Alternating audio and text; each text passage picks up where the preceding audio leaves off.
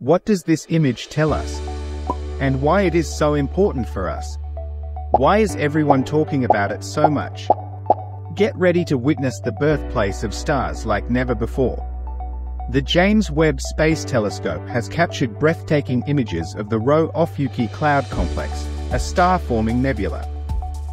These images reveal details never seen before and offer a glimpse into the birthplace of new stars.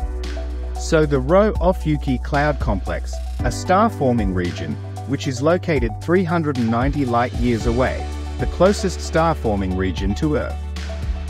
A chaotic scene resembling explosions frozen in time, this new image from NASA's James Webb Space Telescope displays a field of about 50 young stars, many of them similar in mass to our Sun.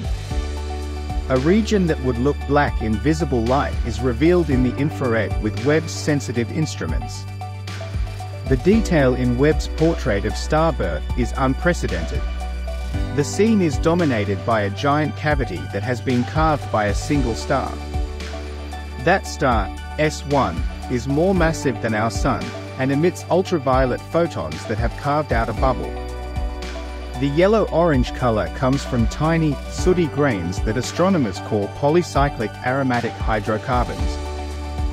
Streamers of gas and dust form structures and textures unlike anything we have seen before.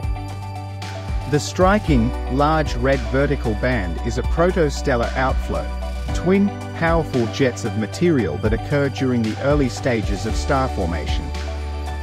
The projecting cone is the result of material that's been ejected through the jets. The entire structure glows red due to molecular hydrogen being energized as material from the jets collides with interstellar gas. Like most young stars, young solar systems also form in multiples, and we can see several brand new solar systems making their way into the universe, via the very same processes that shaped our own cosmic home. Isn't it so exciting to lose sleep tonight and wonder about it?